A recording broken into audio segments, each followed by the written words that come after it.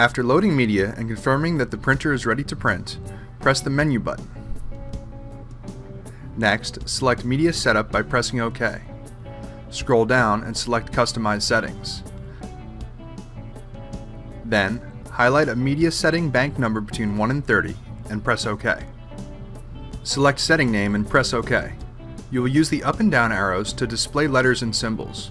When the desired character is displayed, press the right arrow to select the next entry position. Press the left arrow if you need to fix a mistake. When finished, press OK. Next, perform a feed adjustment. This is used to correct horizontal banding. The feed adjustment menu has two options, Auto and Manual. Auto adjusts the feed automatically using data collected by the sensor, while with Manual, the user visually inspects print results and enters a correction by hand. We will demonstrate the manual version. Another note, primary and secondary adjustments are required. The primary adjustment alone may be sufficient if you only wish to accurately print the length of a design. However, the secondary adjustment will dial in the feed adjustment that much more.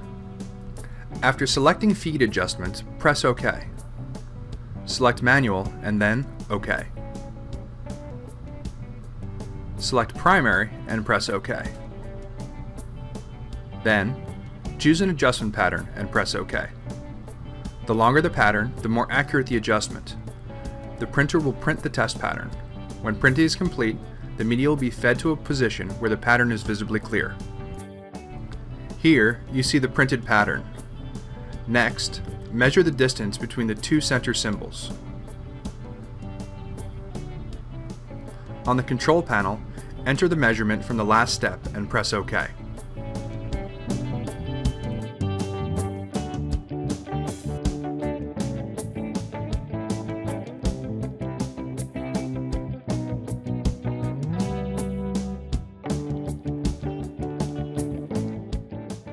After navigating back through the menu, select Feed Adjustment, Manual, and then Secondary Adjustment.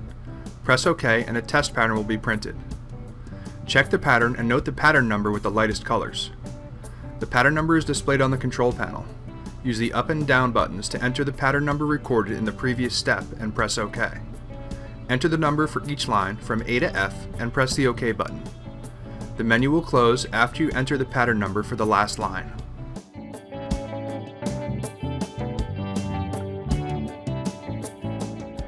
Next, navigate back through the menu and select Head Alignment. This is used to correct misalignment when print results seem grainy or out of focus. The Head Alignment menu has two options, Auto and Manual.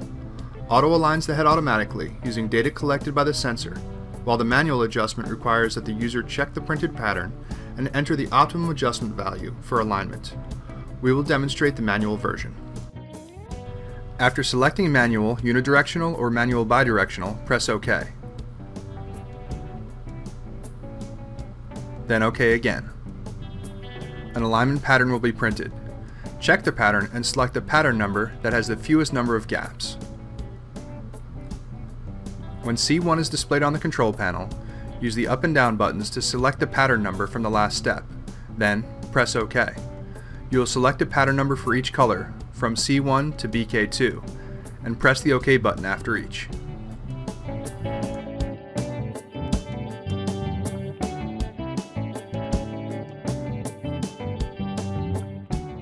After navigating the menu, select Heating and Drying. Here, you can set the temperature of the heaters or turn the fan for the additional print drying system on or off. In heater temperature, you can set the preheater, platen heater, and after heater temperatures. After selecting the desired heater, use the up and down buttons to choose the temperature. Once you have selected the desired temperature, press OK. Typically, drying time per pass will not need to be adjusted.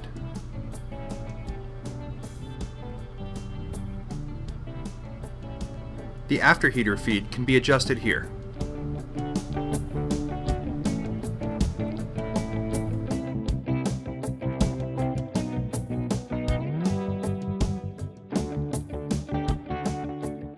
Next, select Media Suction.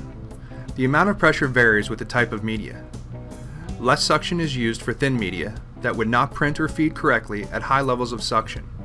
Use the up and down arrows to choose a value. Once you've made your selection, press OK. Head movement allows you to choose the range which the printhead moves during printing. For faster printing, select data width. For even, high-quality printing, choose printer full width. Multi-strike printing is typically set to off. For roll type, choose printable side out or printable side in, according to how the media is rolled. This is important when you use reverse wound media.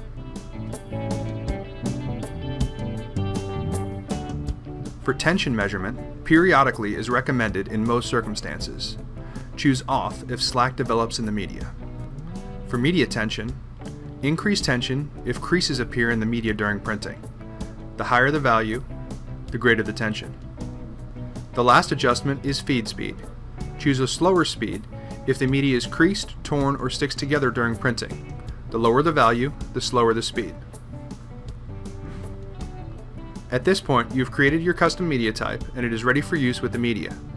If you have any questions about this process or about any of the Epson SureColor series printers, please contact a Lexcheck customer specialist at 800-453-9538.